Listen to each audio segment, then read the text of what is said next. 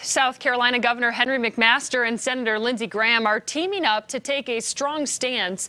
The two are against the For the People Act, a federal bill to drop state requirements for a photo ID to vote.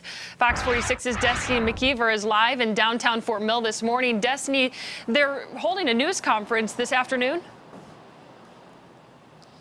They are. This news conference beginning at 1 p.m. But Senator Lindsey Graham, as well as the governor, as you just mentioned, both saying this is the biggest power grab in our country's history. They're saying that they do not believe this is good for South Carolina's voting registration. Take a look here.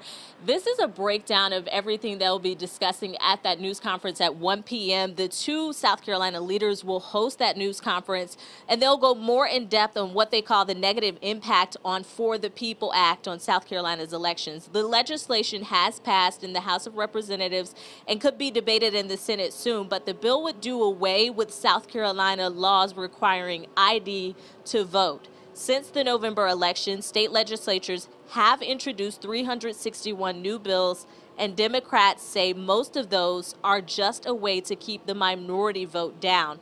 We will, of course, have much more on this coming up again at 1 p.m. today when that news conference begins. We hope to be streaming it live right here on fox46.com. Reporting live this morning from South Carolina, I'm Destiny McKeever, Fox 46.